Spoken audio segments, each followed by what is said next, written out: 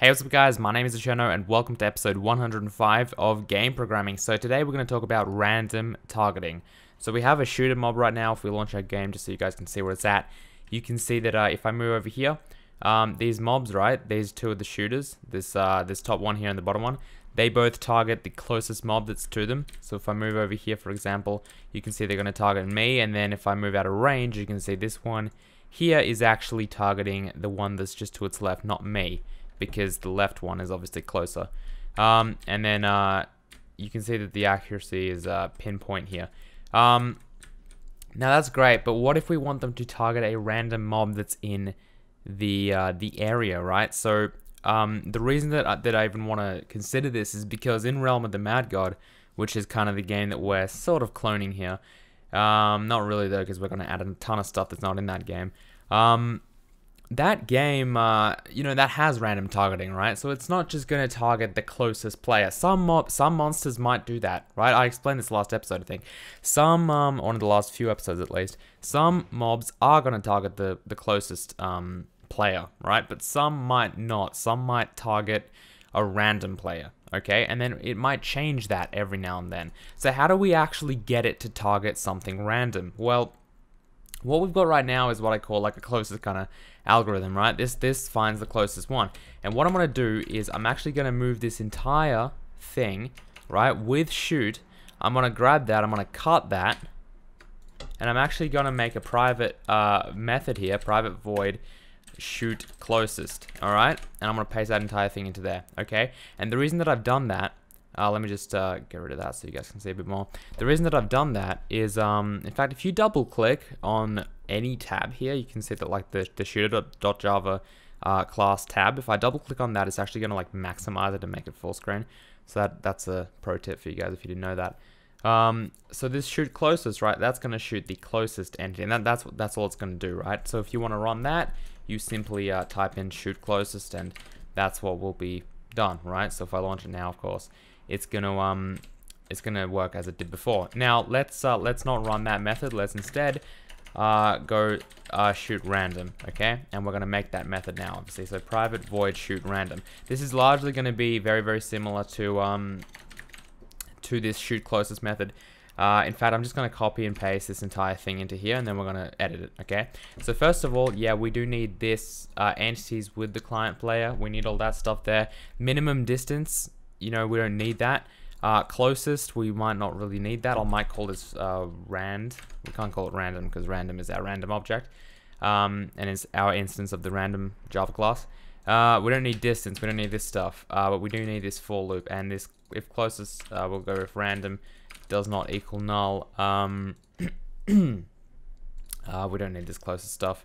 All we do need though is rand.getX and all that stuff. Okay, that's it. So what we're going to edit here is this thing. This is dead code currently because we never actually set random equal to anything. So don't worry about this warning. That'll go away once we actually make rand equal to a random entity. So what we're going to do, right, first of all, when we're shooting a random thing, it's going to be very simple. Okay, we've got an array list of entities. In fact, we don't even need this for loop, okay? We've got an array list of entities. We can access any of them by going entities.get. So what we're actually going to do, right, is we're going to create our random index. And what that's going to equal is entities.size -1. All right? That's going to kind of be, if I just get rid of, in fact, we can move this down, and I will, I'll explain this just in a second. So, comment that out for now. Okay, so basically, our index is the index in the entities array at which we pull an entity, okay? Because this entities array is obviously full of entities, right? Here it is. We get it from the level.getEntities class. And the idea is that we want to randomly pick an entity out of there, okay? Right now, of course, by the way, because I just know that a lot of you guys are thinking, well, isn't that going to pull all the entities in the level? I don't want to shoot at someone who's on the other side of the map. Of course it won't, because level.getEntities has a radius parameter, which is 500 at this point. So don't worry about that. It will pick a random entity within this radius. So we can tweak this radius to be 20, which is just pretty much really close distance. So that's like kind of sword melee distance, not really I don't know, projectile distance. And then you can make it really, really large, like 10,000, and that will obviously shoot pretty much everything in our level, at least because it's small. But that's the idea, right? So you can tweak this radius to be, you know, I guess the range pretty much. Now, this is the index, right? So what we want to do now is kind of let us pick a random number between 0 and that, okay? Because entities.size will give us the number of entities in our entities array list, okay? That's the number of entities. We go -1 because arrays start from 0, at least the indexes start from 0, okay? So not from 1. So this gives us the count, but we want to make sure that, of course, if we have 10 entities, the last one is actually number 9, because the first one is not 1, it's 0. So what we need to do then is go ahead and say random, next int, and then we're actually going to make it, make the parameter this entities.size.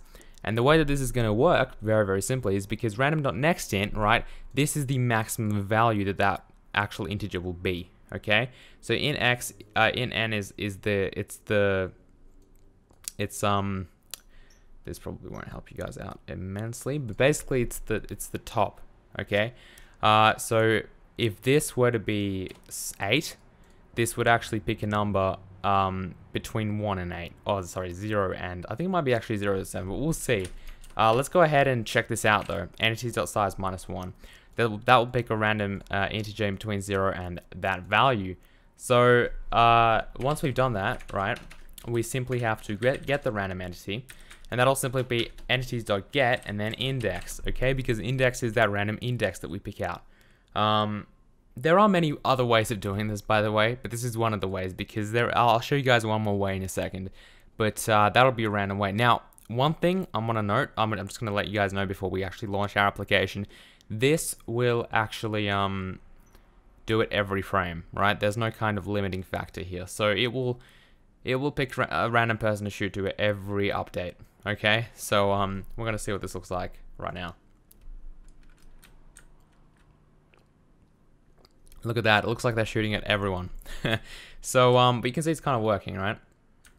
Because it's, they're all kind of firing at this guy. I don't even know what's going on here. It's crazy. They're all firing at random positions, and they're all changing it. So, let's go ahead and tweak this just a bit, because this probably isn't the desired result. So what we want to do is make some kind of, there is a time, okay? We've actually made that already, which is nice.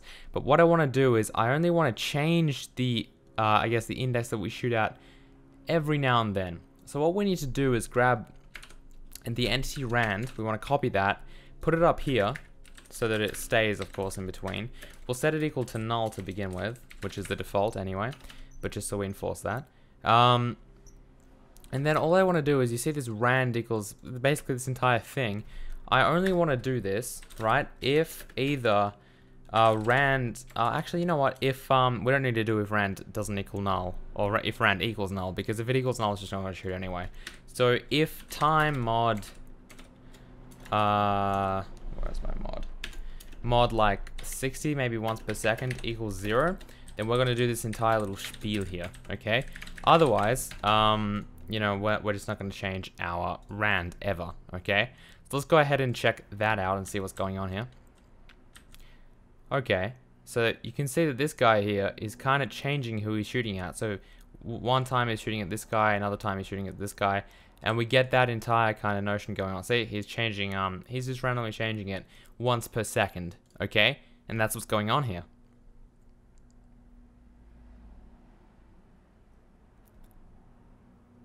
Now the other thing that's probably on your guys' mind is, why is the player never getting picked? Yeah? We can always see that this is going on, but the player just never gets shot at. And that's because this random.nextInt method, as I mentioned earlier, doesn't actually count up to the top value. That's like it works kind of like an array, right? So if we actually put in 8, we will get a random number from 0 to 7 inclusive, okay?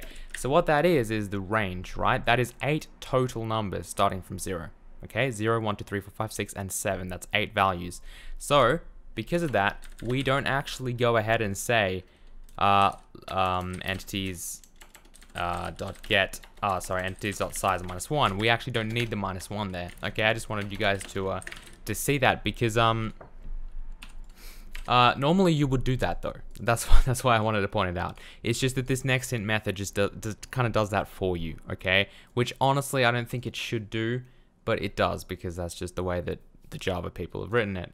But keep in mind that if you're doing a for loop or whatever, and you don't want the that's why it's really important. Just really quickly, that's why it's really important to note that, you know how you go when you make a for loop, you go ahead and you say I is less than and then like entities.size, and that works fine. That's because I never actually equals this. Okay, I is always, because as soon as I is this only works if I is less than that, right? So if I is less than equal to that, right? That's how it works, okay?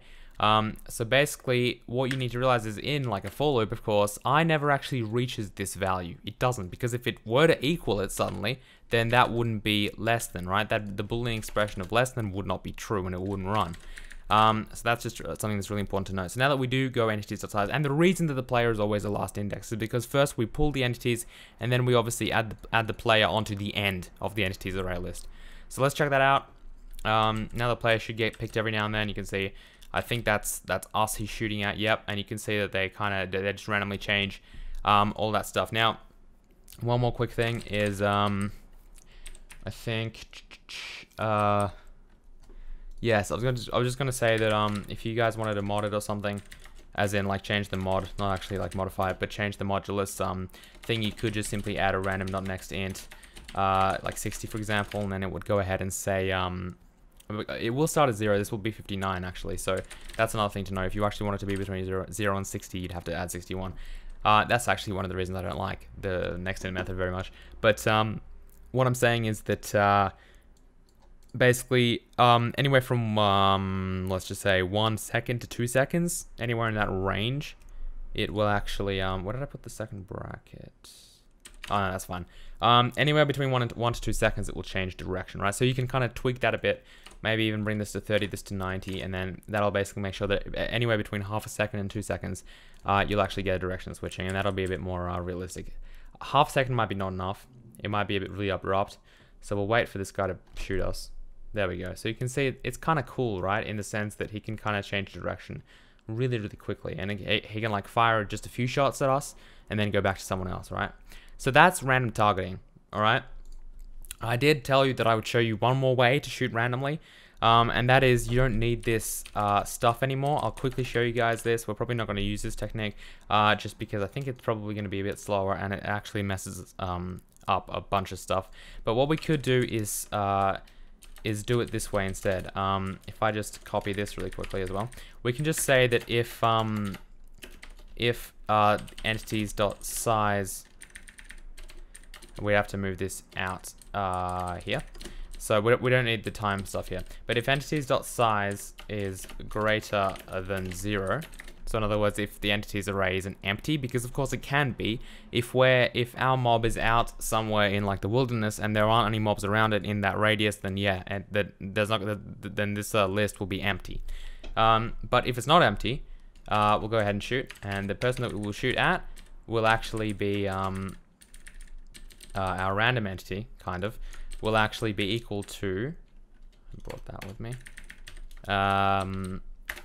rand will actually be equal to entities.get0, okay, so that'll always get the first entity, but you guys might be like, well, okay, isn't the first entity always going to be the same? And yeah, it will be, but what we run before that, which up here actually, is we actually run collections, static method, collections.shuffle, and then we feed in the entities list. All right, so that will shuffle it into random order. If I just go ahead and do this thing really quickly, you can see that they'll actually you can see they're actually only firing one shot at us every now and then, but it'll shuffle it and it'll fire randomly, okay?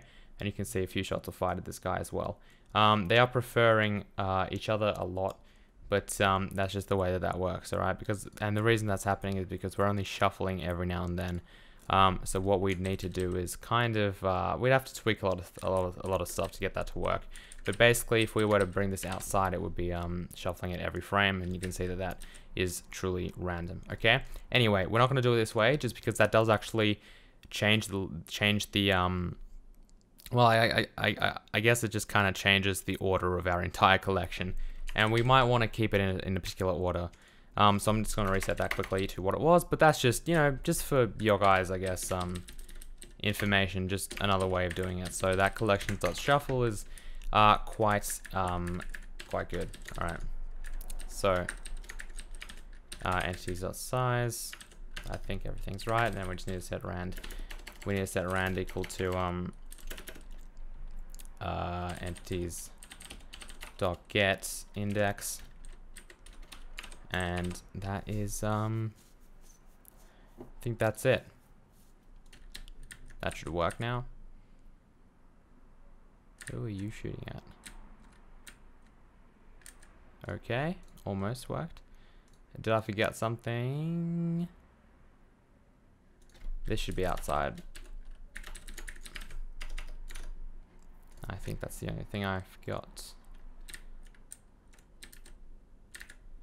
Alright. Okay, so that's pretty much how that random method will work. So I hope you guys enjoyed this episode of Game Programming. Next time we're going to take a look at creating a debug kind of display, purely for being able to draw, actually draw debug information, not just text, onto the screen, because we're going to need that in the future. And then hopefully we'll move on to some more interesting stuff. But that debug stuff is really, really important, and I can't wait to get that down, because it'll help us out with pretty much all future development. So anyway, if you guys enjoyed this episode, please hit the like button. Don't forget that I actually offer a private tutoring little thing going on. So if you guys want to learn Java, or you want to learn this, if there's anything that you guys basically want to learn in the realm of either this tutorial or anything to do with Java or C++, if you guys are just starting out in those languages and you need some guidance, and you want to learn how to do that basically, then feel free to book a tutorial here. My available times are listed in this calendar. Basically, you just have to fill out this form, pick the time here, and pick how long you want the tutorial to go for. So 15, 30, or 60 minutes. And that's pretty much it. And just type in what you want to learn here. And out of the people who have taken this, by the way, so far, there's been like 100% recurrence. So everyone who's had a tutorial, like, basically wants another one. So they've been really successful, and it's really awesome that I can actually help people out face to face. So I hope you guys enjoyed this, and I'll see you guys hopefully tomorrow with another episode. Goodbye.